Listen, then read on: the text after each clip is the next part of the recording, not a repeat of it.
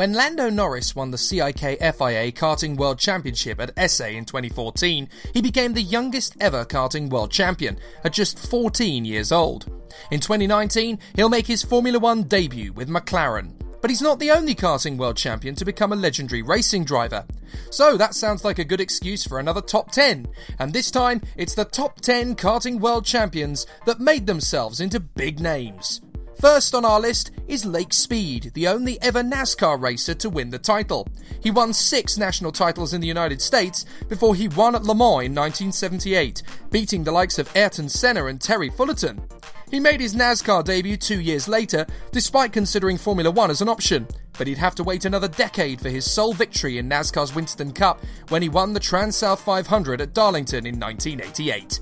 Next up is Kiwi sensation Wade Cunningham. He and his brothers Mitch and Aaron have become legends of the sport in their native New Zealand, but in 2003 Wade became world champion at Sarno, even beating Vitantonio Liuzzi and Nico Hulkenberg. After becoming Indy Lights champion and getting a few races in IndyCar, Cunningham's money slowly and rather sadly dried up, but he had the honour of being called up for his country's A1GP squad for free practice sessions just 3 years after his world karting crown.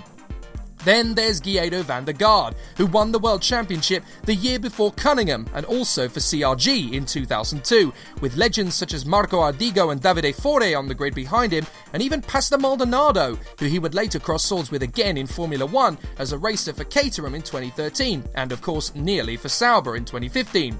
He has since become European Le Mans Series champion and now races for Racing Team Nederland in the World Endurance Championship. Alfa Romeo and Ferrari man Giampiero Simone is next. He shot to stardom by winning the World Championship on home turf in 1987 at Jesolo, with both Tom Kristensen and Rubens Barrichello crossing the finish line behind him. After several years in Italian Formula 3, he was picked up for Alfa Romeo's British Touring Car Championship bid in 1994, and despite a win and 2 pole positions, his star sadly waned, and he's now part of Ferrari's driving instruction team, and has plenty of time to play with his remote control cars. The man on everybody's lips at one point was Jan Magnussen. He became McLaren's golden boy, having won the World Karting Championship in 1990, ahead of the likes of Jos Verstappen and that man again, Tom Kristensen. He then drove just 1 race for McLaren before he was poached by Stewart, and after 2 difficult seasons turned to sports car racing and cleaned up with Corvette. And now, of course, his son Kevin is an F1 star with Haas, and he didn't do that bad in karting either.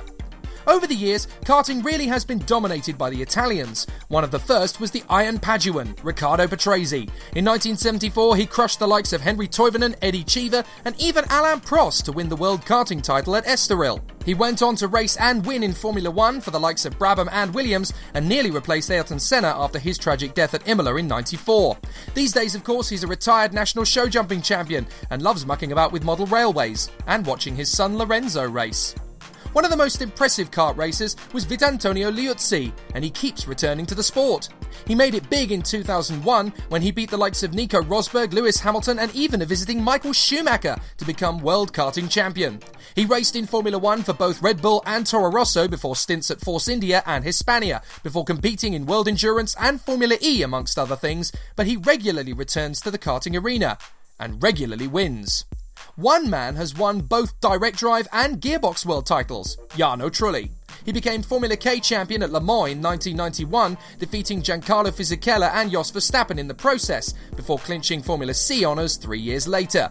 He would become a star in Formula 1, winning the 2004 Monaco Grand Prix, before racing for and managing his own Formula E team, and now he oversees his son Enzo as he quests to follow in his father's footsteps. And then there's Max. The other Verstappen excelled even more than his father did in karting. Starting at age 4.5, he became the youngest ever KZ World Champion at Varennes in 2013, aged 15, where he beat another teenager called Charles Leclerc, as well as a former Toro Rosso F1 star, Jaime Alguersuari. Now, of course, Max is demonstrating his phenomenal talents in Formula 1, and despite being just 18 when he joined Red Bull, he won the Spanish Grand Prix in his first race for the team. But there is one who, for us, was even better. And Senna said so too. Terry Fullerton. He's not exactly a Formula 1 world champion, and okay, he only won the world championship once back in 1973, when he beat Riccardo Patrese to get the job done.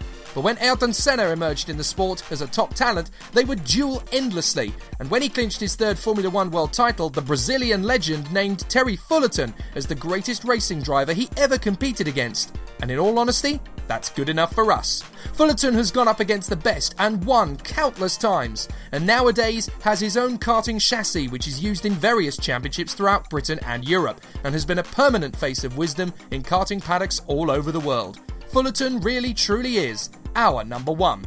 Don't worry, Gearbox fans, we haven't forgotten the Italian stallions Gabriele Tarquini and Fabrizio Giovanardi, but try as we might, we couldn't find any records of who they went up against. But they did go on to become two of the greatest touring car racers of all time, and both have driven a Formula 1 car, Giovanardi getting a test drive for Ferrari, and Gabriele racing for several teams, including Tyrrell. Tarquini became the oldest FIA World Champion ever in the World Touring Car Cup last year, and both men have been a British Touring Car Champion. Not bad at all. Who's your favourite karting world champion? Tell us in the comments below, and we'll see you again next time.